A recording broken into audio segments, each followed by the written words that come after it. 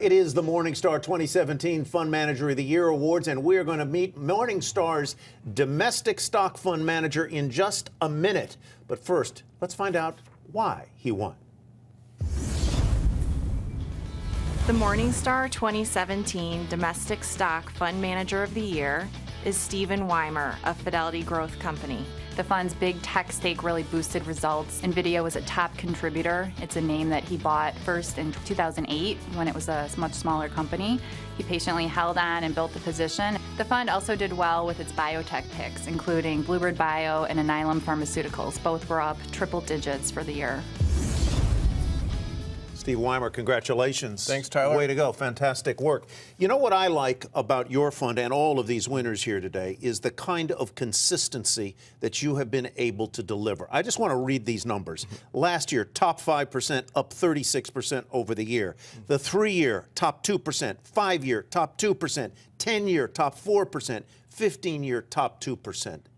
How do you deliver that kind of consistency? Well, it starts with getting a lot of help back at Fidelity in Boston and around the world. We put together this portfolio over a lot of years, and we've found some good stocks, and we stuck through them through some tough times and figured out which ones were going to carry the water for us over the years. I looked, according to Morningstar, at your 10 biggest holdings last year, and the worst of the 10 biggest holdings was up 33%.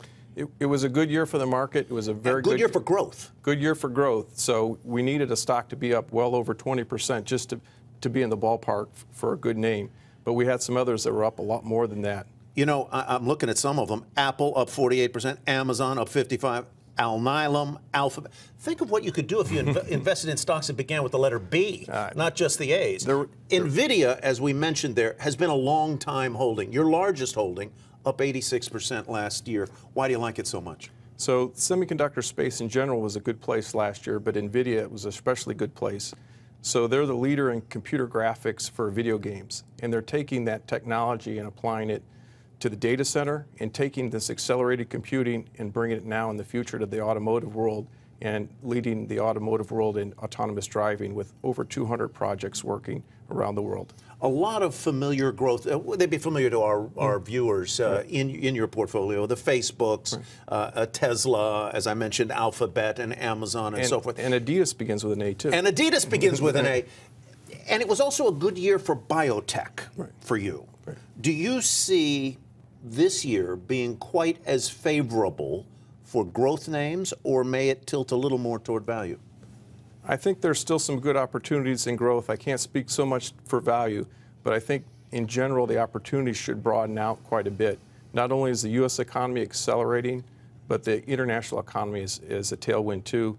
Along with the weaker dollar, we're seeing some favorable business results translate back into U.S. earnings. You know, another thing I like about the job you have done, you've been there 21 years running this fund. I don't know, you just can't hold a job, obviously. 21 years, and you have very low turnover.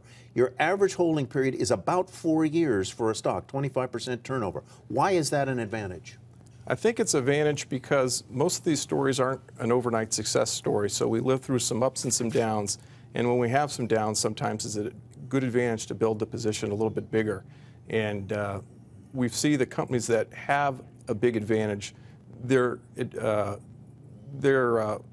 advantages accrue to them well over time. And compound. Steve, thank you very much and congratulations. Hey there, thanks for checking out CNBC on YouTube. Be sure to subscribe to stay up to date on all of the day's biggest stories. You can also click on any of the videos around me to watch the latest from CNBC. Thanks for watching.